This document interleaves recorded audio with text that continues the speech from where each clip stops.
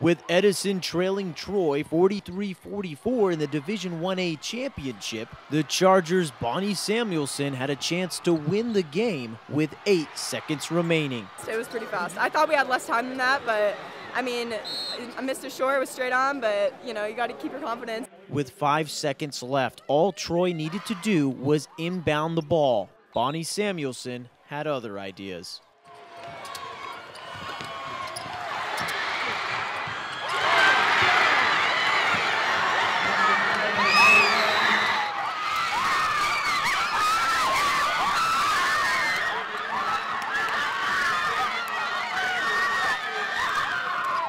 Edison wins 45-44.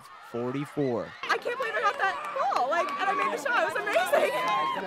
Honestly, that was one of the best moments of my entire life, especially senior year. We've been striving for that all 4 years. My sisters worked so hard for this. We all deserve it. Our starting five, everybody else on the bench cheering for us so loud. I mean, it was definitely a team effort and completely amazing. I think it's a great lesson for the girls to never give up in life or anything.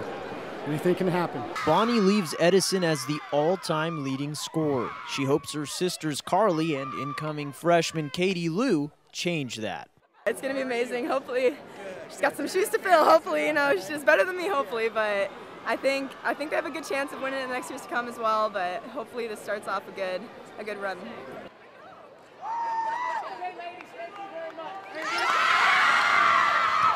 Jonathan Khamis for OCVarsity.com.